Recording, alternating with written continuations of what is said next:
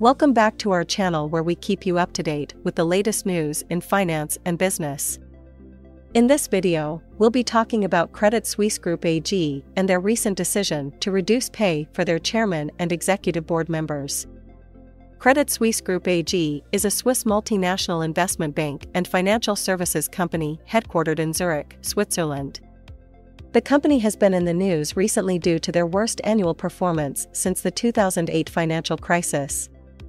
Axel Lehmann, the chairman of Credit Suisse Group AG, has waived his payment of 1.5 million Swiss francs, $1.6 million, for his first full year on the job.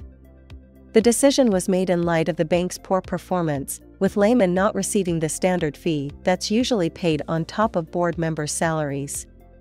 Lehmann has been allocated compensation of 3 million francs for the period from April 2022 to April 2023, and plans to propose taking a lower total pay of 3.8 million francs for the following pay period at the annual shareholder meeting.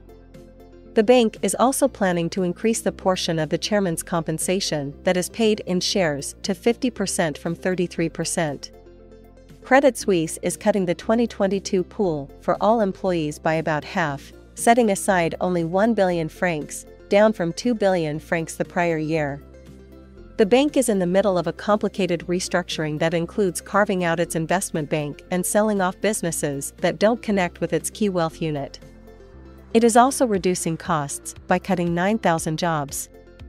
The Securities and Exchange Commission officials have queried revisions Credit Suisse made to cash flow statements related to the financial years 2019 and 2020, as well as related controls. The bank said that they had identified material weaknesses in the internal control of its financial reporting, but didn't directly explain whether the SEC's concerns had been addressed. After a flood of departures, Credit Suisse is seeking to motivate senior staff while not angering shareholders and regulators. The bank disclosed it will make another substantial loss this year. If you found this video informative, please leave a like and a comment below on your thoughts about Credit Suisse's decision to reduce pay. Don't forget to subscribe to our channel for more news and updates in finance and business.